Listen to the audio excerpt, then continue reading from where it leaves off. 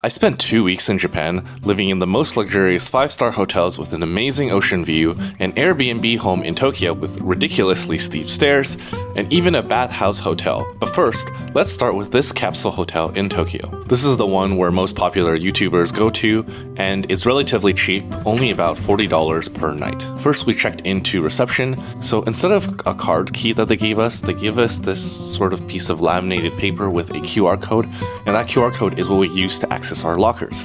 Inside the locker, I found a fresh pair of slippers, towels, toothbrush with a mini tube of paste. There were also complimentary pajamas to use, but I ended up just wearing my own clothes to my sleeping pod. Overall, in terms of space, you can definitely fit in a nice carry-on into your locker as well as a backpack and other clothing, but if you have bigger luggage, they also have a luggage room where they hold oversized packages. When I got into the pods, I realized the reason why you're not really allowed to talk there, because it's not really that soundproof. You can kind of still hear the noises that people make around you. So when I got there, I tried to be extra careful not to make a lot of noise going inside, so I was kind of vlogging in silence. But there is a charging outlet, a nook to put your phone. Overall, it's more spacious than I actually anticipated. There's definitely more than enough room for you to do a bit of stretching. The size of the capsule is definitely, I would say, a generous twin size to a slightly oversized twin size bed. Moving on, the men's washroom and showers, I would say, are just okay. It's definitely better than your average YMCA. There is a bidet for all of the toilets, and the showers are pretty easy to use, but I would say in comparison to most hotel quality showers and toilets, it definitely leaves a bit to be desired, because I wouldn't say it is as clean and you don't have as much privacy because you're using it with all of the men who are in the various sleeping pods. Okay, moving on to a locally owned Mulan hostel in Kyoto.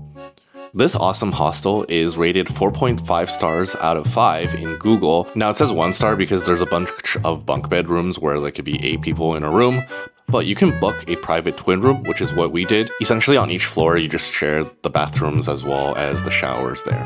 In addition, what really stands out is the location. So if you've been to Kyoto, there are really 2 locations that are super important to visit as a tourist. One is on the east side where there is the Fushimi Inari Shrine. I don't know if I'm pronouncing that correctly. And then the second part is going to the bamboo forest in Kyoto on the west side with all of the cherry blossoms there. So that's where we were, and it's about a 15 to 20 minute walk right to the Kyoto bamboo forest. Moving on to the Ito bath hotels called Akazawa Onsen Village. So this is a series of chains of hotels that have individual private bathhouses for you and the hotel guests to use. It's a little older in design compared to the other onsens in the village. However, I really enjoyed the ocean view that we got and how spacious the room actually was for us. I would say the hotel shines not only in terms of the view for the room, but also the hot baths as well. Of course, there is a no filming policy because it is a naked hot bath where each individual gender has their own individual bathhouses. However, you are able to book private baths as a hotel guest. Now, I really lack the vocabulary to show you how amazing this bathhouse was, but just overlooking the ocean, as well as looking at the sunsets at night, having the hot water and shower areas and towels in the changing rooms, I would say this experience by far is what takes the cake for me in Japan. So, the last part of our trip was the 5-star hotel in Park Hyatt in Tokyo.